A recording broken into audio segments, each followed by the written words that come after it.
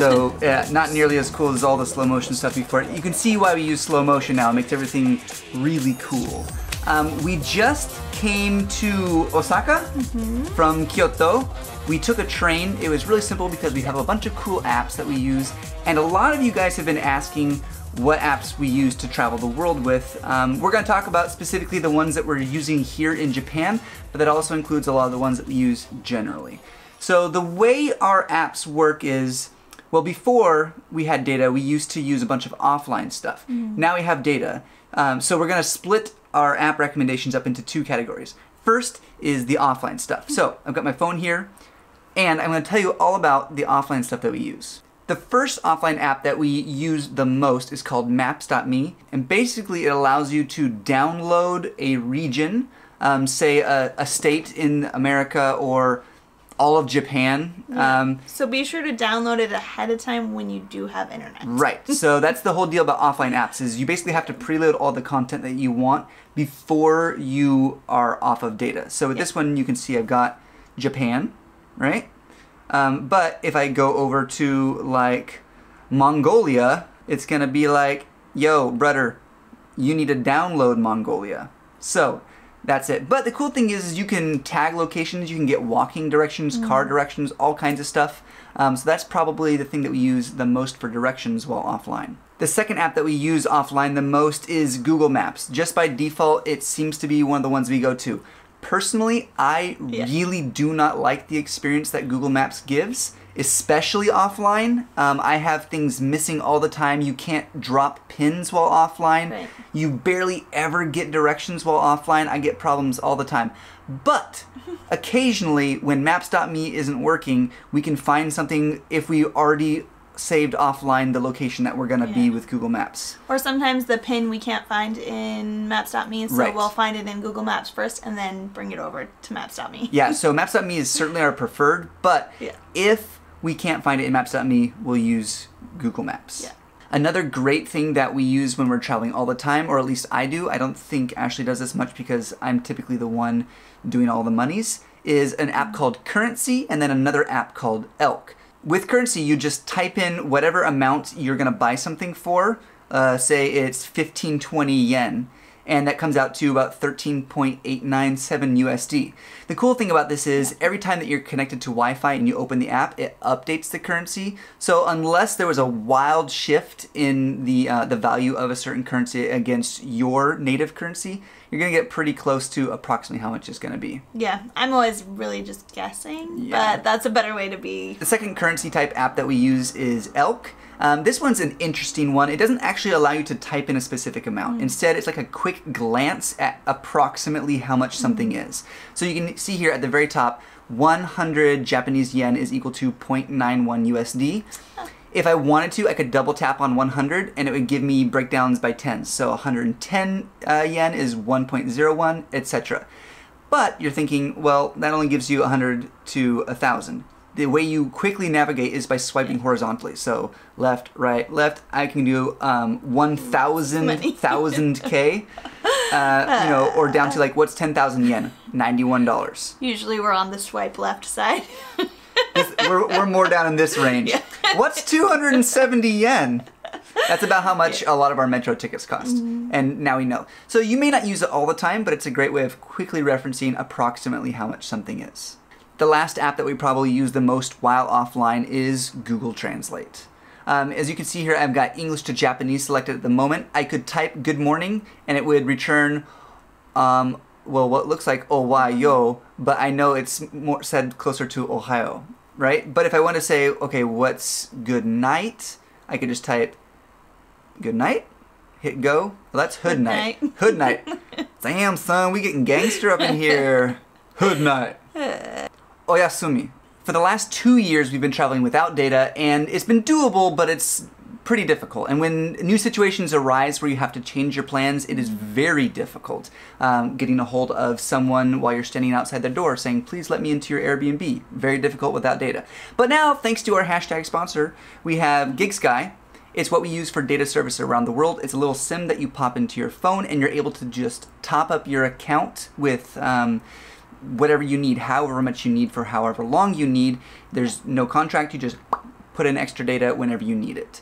So Ashley is going to take us through all of the online apps that now we can use with #sponsored GigSky. Link is in the description if you want to check them out. My favorite app that we use while we're online is called City Mapper. Yes. It is not available in a lot of places, and that is super unfortunate, but I think that they're developing the different areas and places. You can vote on the next city that they develop. Right. But this app is super amazing for Tokyo. Yes. Specifically, Tokyo is a giant city, hard to navigate, but with City Mapper, they make it super simple, super easy. You can just tell them where you want to go, what stations you're starting from, and they can give you the information about how you can walk there, how you can drive there, how you can get an Uber there, how you can get the metro there. You can save a route if you look it up ahead of time while you have data and you're going to be in some situation where you don't have data. You can save it by pressing this little star and easily find where you want to go from there.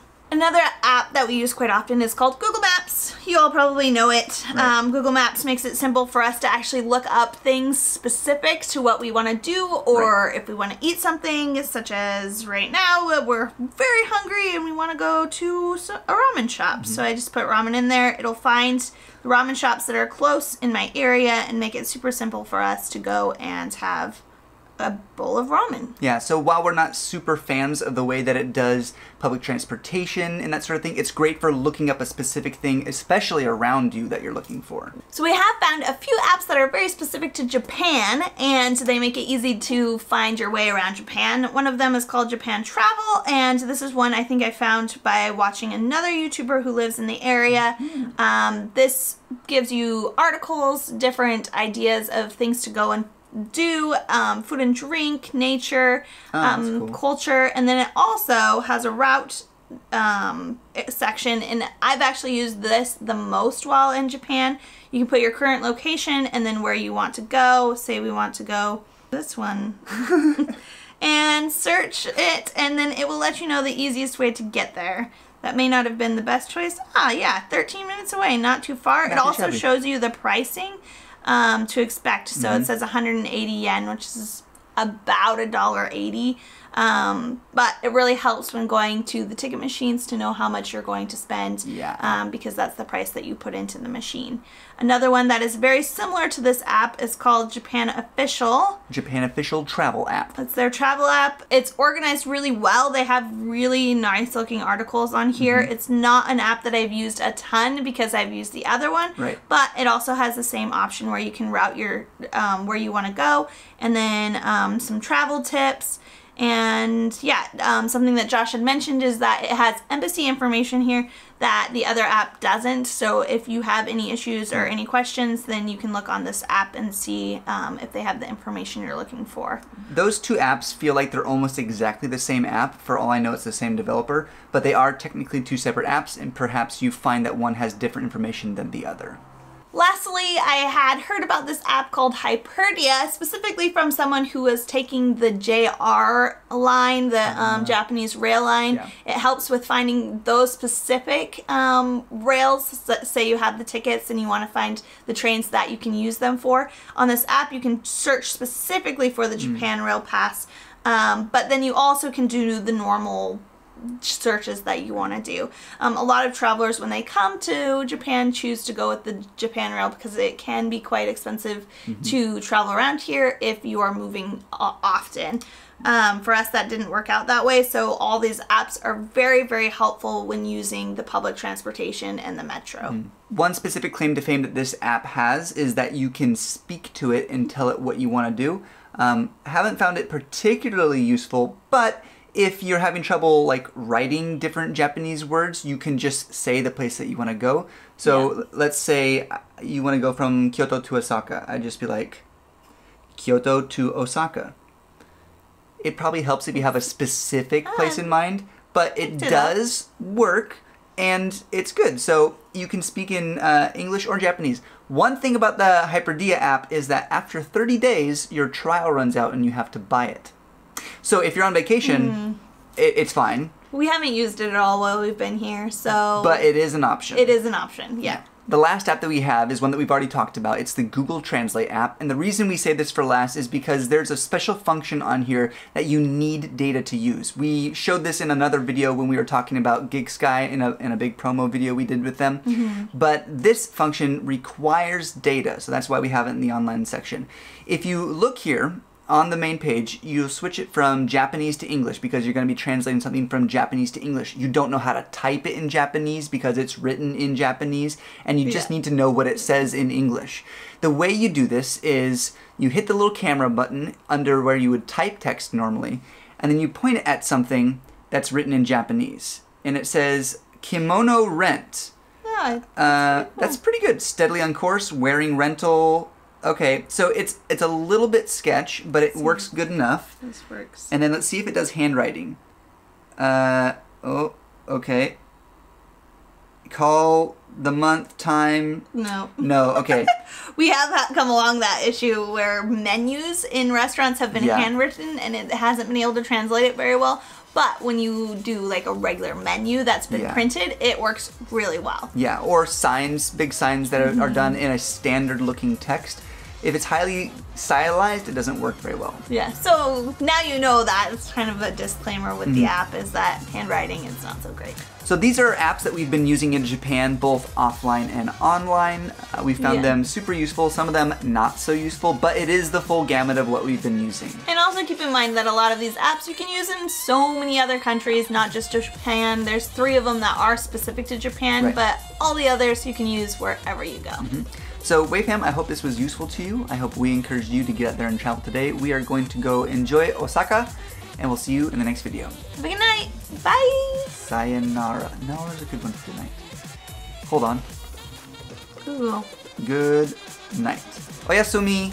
Oyasumi. Oyasumi.